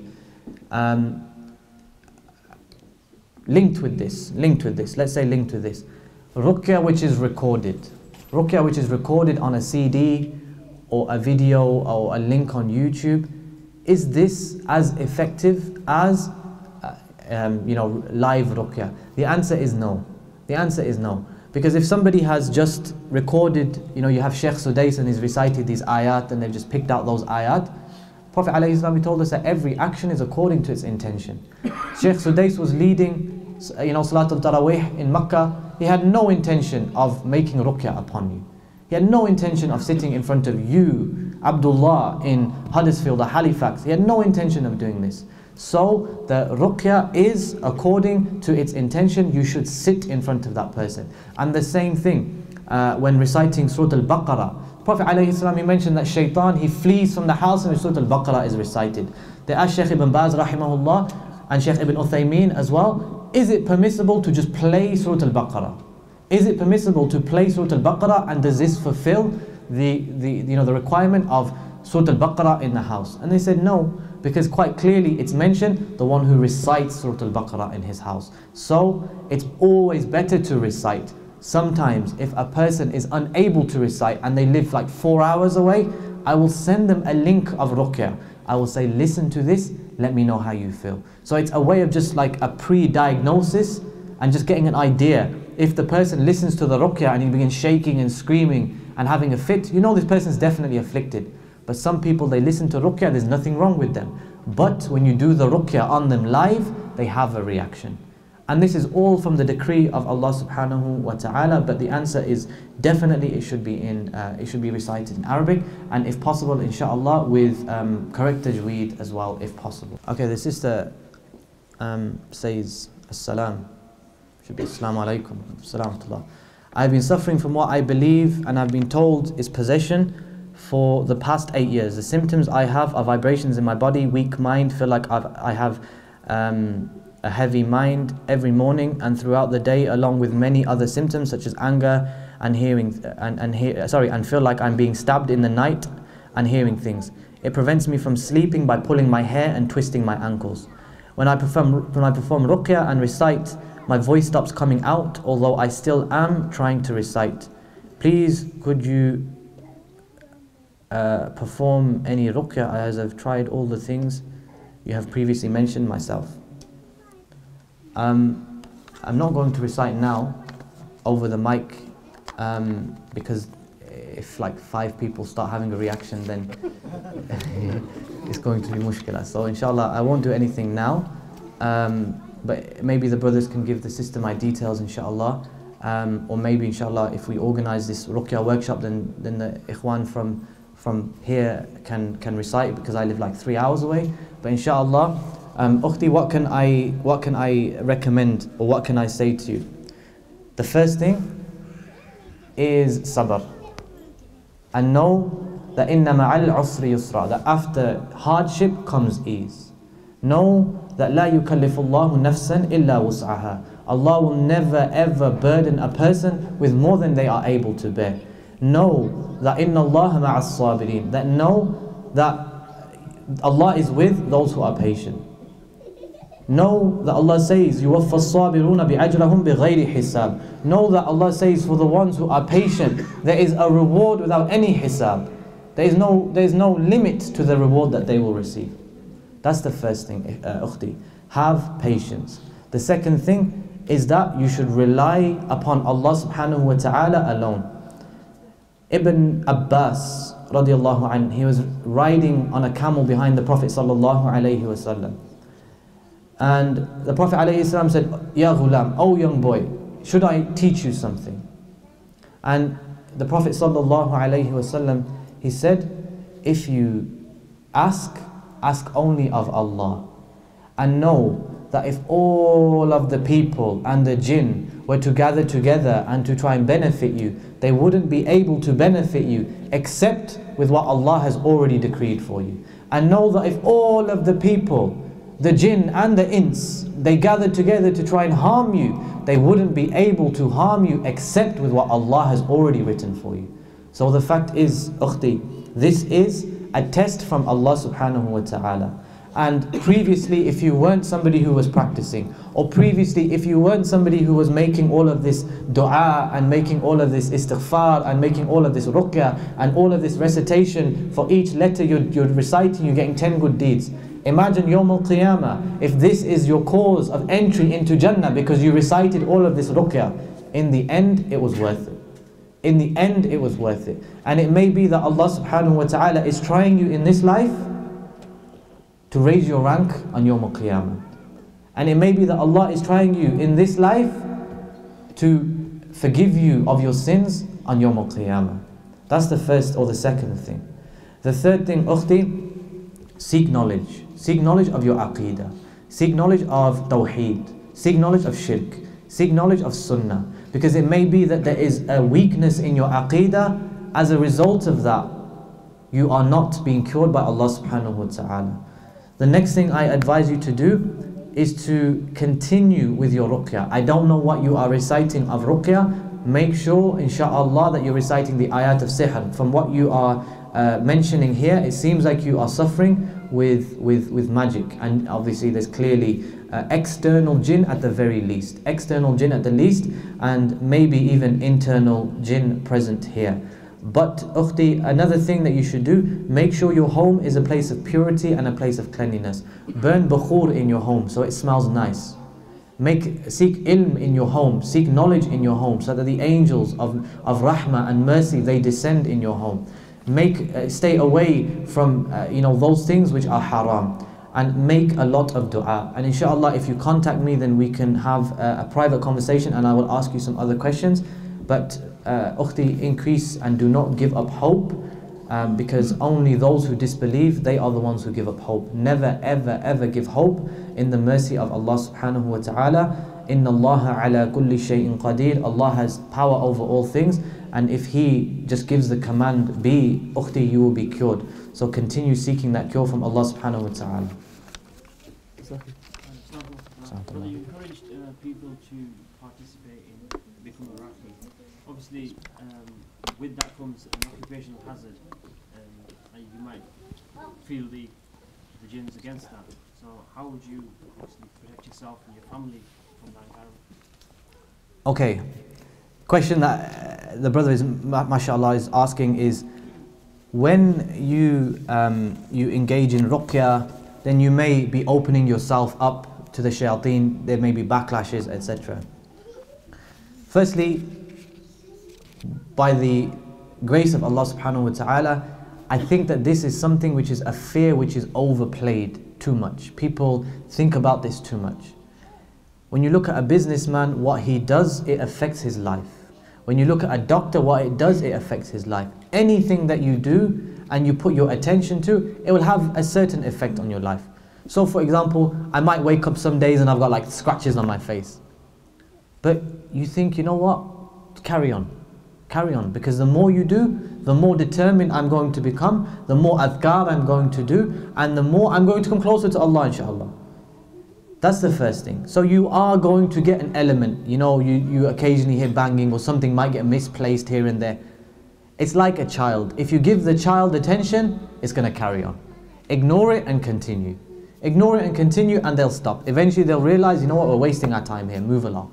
Move along. So that's the first thing. Don't pay too much attention to this, because then you will begin to fear. It's natural to have a certain element of fear. If a lion walked into the room, we're going to get scared. This is a natural element of fear. This is not shirk. But when you begin to fear something that is unseen, and it begins to take over your mind, now you are leaving yourself open. Now your tawheed is beginning to get weak. So rely only on Allah. The second thing that you need to do, you or your wife, once every 3 days, somebody needs to recite Surah Al-Baqarah in the house. Once every 3 days. Somebody needs to sit down, you can take it as a rota, and you know what, this evening, an hour and a half, 2 hours, I'm reciting Surah Al-Baqarah. But akhi, imagine the barakah in your house from the recitation of Surah Al-Baqarah. Prophet ﷺ told us, don't make your houses like the graves. Recite Surah Al-Baqarah in your house. I.e., in other words, the house where the Quran is not recited is like a graveyard, it's like a dead place. The difference between those who make dhikr of Allah and those who don't is like the difference between the living and the dead. So the point here is, it's going to be beneficial to you anyway. It's going to bring you closer to Allah anyway. Other occupational hazards that we might say. The fitna of women is one of the biggest fitan. The fitna of wealth is one of the biggest fitan. When I was, there's a sheikh in Pakistan who I took some knowledge from of this subject, and his name is Iqbal Salafi. Interesting name, but he said, look, he said, my son, if Allah protects you from 2 things in this field, you've done well. If Allah protects you from the fitna of women and from the fitna of wealth, you've done well. In this field, if you want women, you will have plenty of women. If you want wealth, you will have plenty of wealth. So this is another one of those occupational hazards. Make sure that you're married and you know you're okay and you're stable in your marriage, inshallah. Okay? Another thing, it's not really too much, but you have to also think about the authorities as well. Like I know I'm pretty certain that she was a newspaper reporter. When the girl was killed recently and it was all over the news. Just after that, I had a phone call. And she was like, I'm a non-Muslim, I want you to make ruqyah on me. And she was asking me loads of questions. Do you charge? Do you beat? Do you do this? Do you do that? And there was nothing wrong with her. There was nothing wrong with her, but she was just there fishing. So you have to make sure that you are aware of this as well, because we have to be aware of our external environment as well. Another thing, all those things which I mentioned about keeping the house a place of purity, a dhikr of Allah, etc., that's fine. If you have children, then just make protection, adhkar for your children. When they're able to, they make the adhkar for themselves. Before that, like the Prophet ﷺ will do for Hassan and Husnayn, then that's enough. After that, akhi, there's nothing else to fear. There's absolutely nothing else to fear. You pray 5 times a day, you make your morning and evening adhkar, you put your trust in Allah, you know your deen, there is nothing to fear with the permission of Allah. And anything that happens for you ultimately is good. So just place your trust in Allah. When they see that, initially when you start, they'll try. When you start, they'll come into you in your dreams and but only for a few days, akhi, only for a few days. When they realize that, you know what, he's not getting scared or it's not going to stop, they'll leave you alone. Alhamdulillah, by the grace of Allah, I haven't had any problem now for ages upon ages. And at the beginning it starts, but after that, and you always find that this is with the brothers who do ruqyah, at the beginning they'll start. The beginning they'll try, but when they realize that there's no point, they leave you alone. And then they try and focus on those around you. So make sure that your family is protected, your wife, etc. As for the sisters, a very important point leading on from this, when the sisters are not praying, i.e. they're not praying, they're not able to pray, you are very, very open. You're very open to jinn possession or to shayateen giving you trouble. So I advise the sisters, even though you're not praying, wake up at Fajr time, make your adhkar. Maghrib time, even though you're not praying, make your adhkar. It's very, very important. It's just important to keep that protection up, and Allah knows best.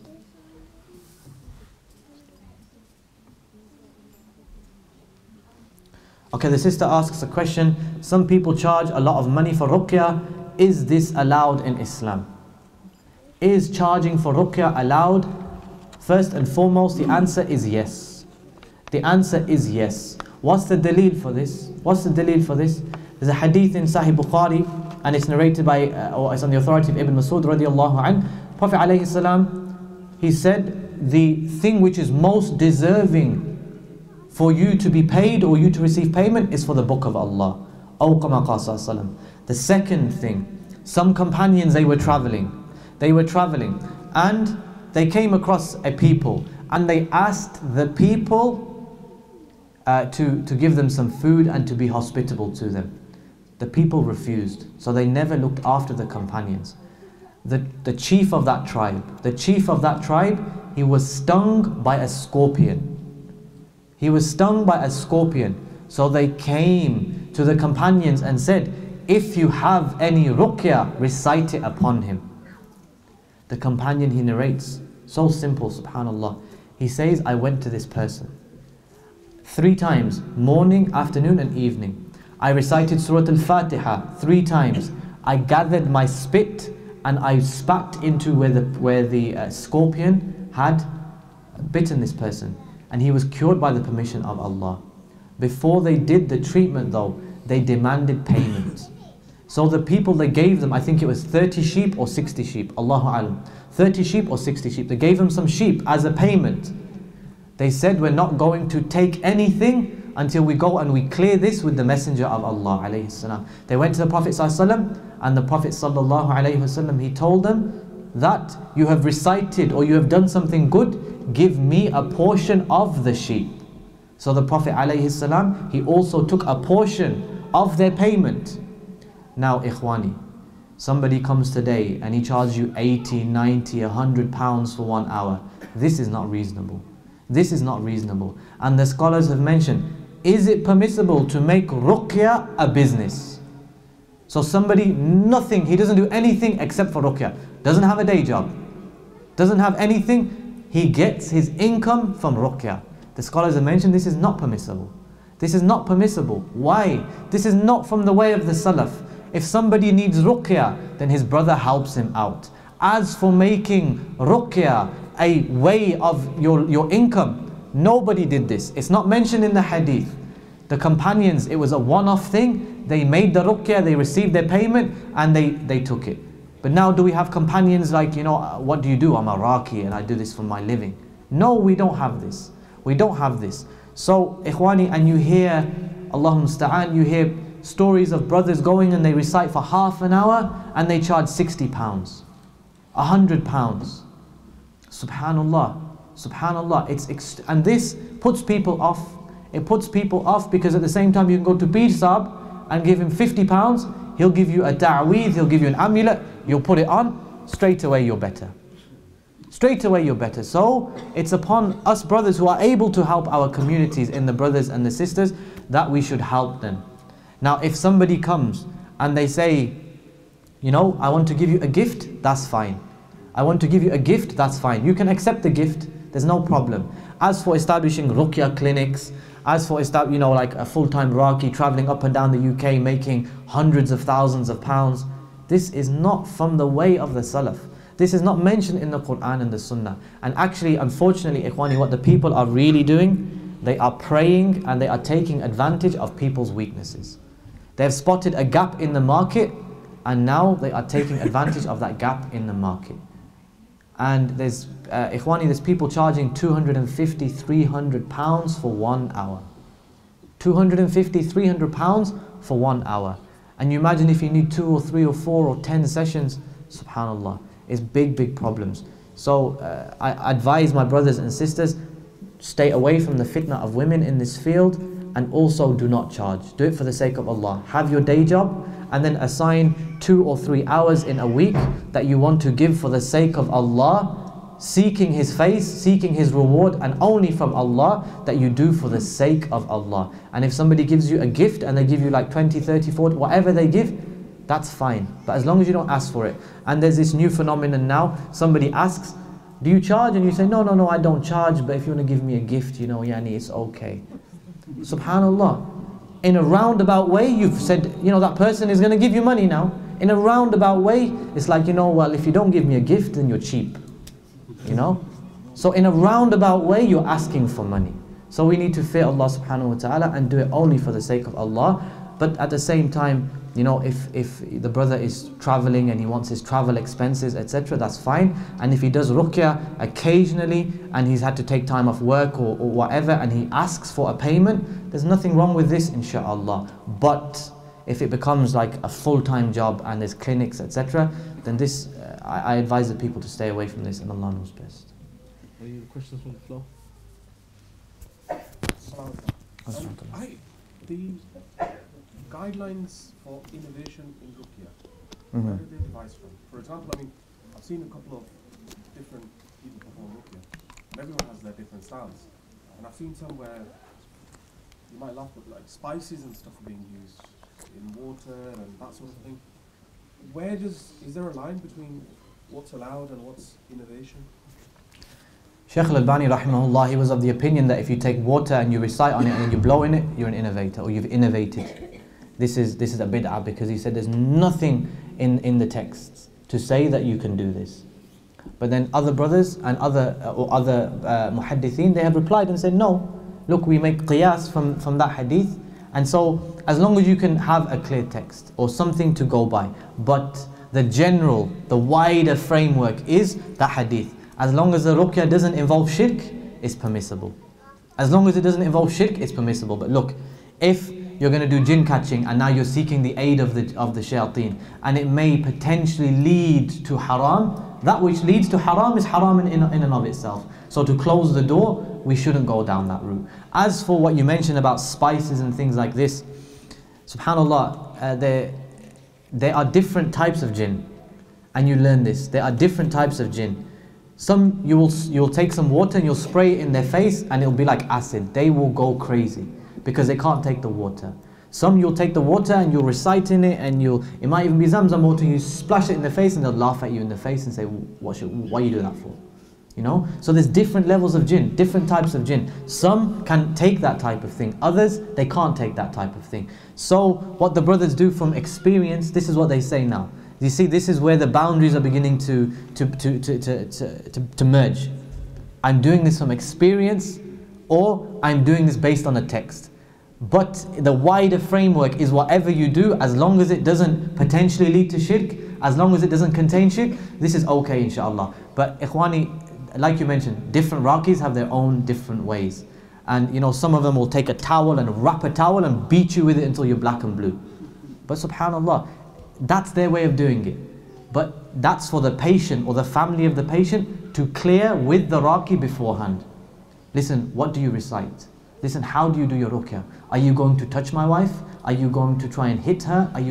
This is for the person to clear before the ruqyah even starts. Because sometimes in the heat of the moment, you may hit or something like this, and all it happens in the heat of the moment. So it's better to get with the individual raqi, get it laid out before the ruqyah session actually begins, and say, listen, how do you do your ruqyah?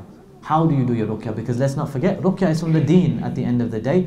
You have every single right to say to me, listen, you blow on the water, why do you do it? Every single right you have. Because you don't want to do something, as the Prophet ﷺ said, treat your ill, but don't treat them with haram. You don't want to fall into that which is haram. So you have every right to clarify with the raqi before he begins. How do you do your ruqyah? As for what I mentioned about innovations and things like this, it's quite a flexible thing, but subhanallah, you know, some brothers, they don't even recite, so they'll just put like earphones on and they'll put the ruqyah in. Now I would say this is not ruqyah, because subhanallah, ruqyah is to be recited by an individual, either upon themselves or upon another person. And if you're just sat there and the person's there, I could have given you that, I could have sent you that link. Why do I have to bring you to me, charge you 30, 40 pounds, sit you in the session and just to ask you a few questions? I could have done that over the phone. So it's a very broad subject, but generally, and like I mentioned, so I try and keep it quite rigid. As long as I can trace it back to something from a text, then I think I'm okay. But other brothers will say no, as long as it doesn't involve shirk, then that's fine. Ultimately, whatever you're comfortable with, but I would say stick with the Quran is enough. And scholars mention about touching the head of the woman. I need to mention this. They mention about touching the head of the woman. Is it permissible? Some would say if I put my hand on the forehead and then I recite, it has more of an effect. Other scholars say, are you saying that your touch is more effective than the recitation of Quran? And of course nobody will say yes. Nobody would ever say yes. Yes, my touch makes the Quran more effective. But then they will counter and say, no, it's a way of intimidating the jinn. So for example, if I ever do a session and there's 4 or 5 brothers around, I will introduce each brother by their name. I say, he is Abdullah and he hates you, he wants to kill you. Here's Abdullah, he hates you, he wants to kill you. Imagine you sit in a room and 5 men come and sit around you and they all want to kill you. You're going to feel intimidated. You know, you're going to feel intimidated. So sometimes it's about mind games and a bit of psychological games and things like this. And sometimes they do try and play with you as well. And they try and lie to you, and so you try and catch them out. It's good fun, alhamdulillah. And you also get rewarded for it. So that's why I advise the brothers, inshallah, to try and get involved in it. Because, inshallah, it's a good way to, you're aiding your Muslim brother. The Prophet ﷺ told us that whoever alleviates a difficulty from a Muslim in the dunya, Allah will alleviate for him a difficulty of his on Yawm al-Qiyamah. The Prophet ﷺ told us that Allah continues to help a slave as long as he helps his brother. On top of that, you've got other things. Ibn Taymiyyah rahimahullah mentions this is from the highest levels of jihad, fi sabilillah, because you're not fighting against a tyrant ruler, you're fighting against shaitan and his enemies directly. So subhanAllah, there's a lot of virtues of doing it. So I advise those brothers who are able to, inshallah. Shaitan is going to come to you and say, but what about this, what about this, what about this? He doesn't want you to start. Put your trust in Allah and just get straight into it, inshallah. But make sure you stick to what you are comfortable with. Don't do something which is beyond your ability, because you may find you are in deep waters and you're not able to swim. It's the same sister. Wa alaikum salam wa rahmatullah. My daughter has never suffered from seizures before. She went out one night and came back and was feeling scared and had a seizure. She has been given medication from the doctors. It does help stop the seizures, but because she feels scared, could it be something other than a medical condition? I'm guessing, sister, from the way you said as-salam and from your handwriting, you're the same sister. So, like I mentioned, sometimes we have a situation where a sister or a brother is suffering, and it goes and it actually begins to start taking its effect on the children. So this may be what's happening here, that your daughter's illness is as a result of the sihr which is done on you, in which case you need to do the ruqyah upon yourself, and then we can do the ruqyah on your daughter as well. The second thing, as for her being scared, this is a very common thing. What you find is it's easier for the shayateen to enter into a person's body when they are extreme of emotion. So when a person is extremely stressed, it seems that, and Allah knows best, Sheikh Abdullah Nasir, he's a muhaddith from Pakistan, he mentions this. He says that it seems that this is one of the cases. When the person is extremely stressed, that the shayateen, they will enter. Or when a person is extremely sad or depressed, then it seems that, or scared, the shayateen, they seem to have like, it opens up a door, or it just becomes a little bit easier for them. So you always find that when a person is walking past a graveyard, and you say, okay, how did you feel? And they will literally say, I felt extremely scared, I began to shiver, I felt really, really worried, and then I just felt something enter into my body. So this fear, it may be linked with that. But we don't know where your daughter went, what she was doing, where she may have been outside, etc., etc. We don't know any of the details, but if the medication, it does help to ease the seizures, continue with the medication. At the same time, make ruqyah. It's okay to continue with conventional medicines and at the same time make the ruqyah. There's nothing wrong with that. And I actually advise the brothers and sisters with that, inshaAllah. Seek your normal means, go to the doctor, etc. But at the same time, make ruqyah upon yourself as well. And this will be beneficial for you, inshaAllah. The sister asks a question. If a raqi gave you a ta'weez, an amulet for nazar, which is to be worn at all times, is this permissible? That person is not a raqi. If a person who gives a ta'weez, he's not a raqi. How would you know if the Arabic words and letters are true, or if they say to place the paper in water and to drink it for 2 weeks? Is this a correct way of protecting yourself? I mentioned in the beginning the doctor who was spending a huge amount of time in the toilet, and he was unfortunately being raped by the shayateen. Somebody did the same thing to him. Drink this, put this in water and drink this. So this is one of the ways that the shayateen can enter into your body when you drink that drink. As for wearing of talismans and amulets, this is not permissible in this religion. And we have to be very, very careful. Again, it's maybe another subject in and of itself, but subhanallah, ukhti, if the Prophet ﷺ never did it, and we don't have any texts from the Quran or from the Sunnah, rather we have texts which prohibit it, and they prohibit it in a general sense and in a specific sense, then it's enough for us what was enough for the companions and the Prophet sallallahu alaihi wasallam. And it was enough for them to recite the Quran. It was enough for them to rely on Allah, make dua. They didn't need to write the Quran and then tie it around their neck or hang it up off their rearview mirror in their car, believing it was going to protect them. Allah says, أَفَلَا يَتَدَبَّرُونَ الْقُرْآنِ. Will they not make tadabbur of the Quran? Will they not recite and reflect and ponder over the Quran?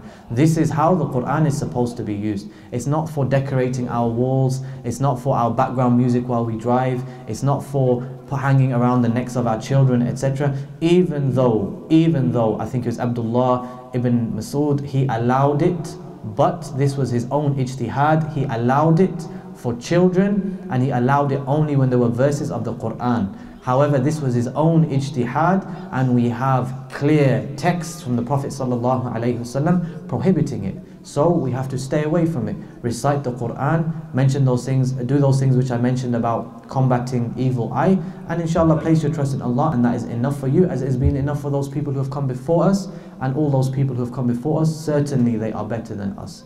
And Allah subhanahu wa ta'ala knows best.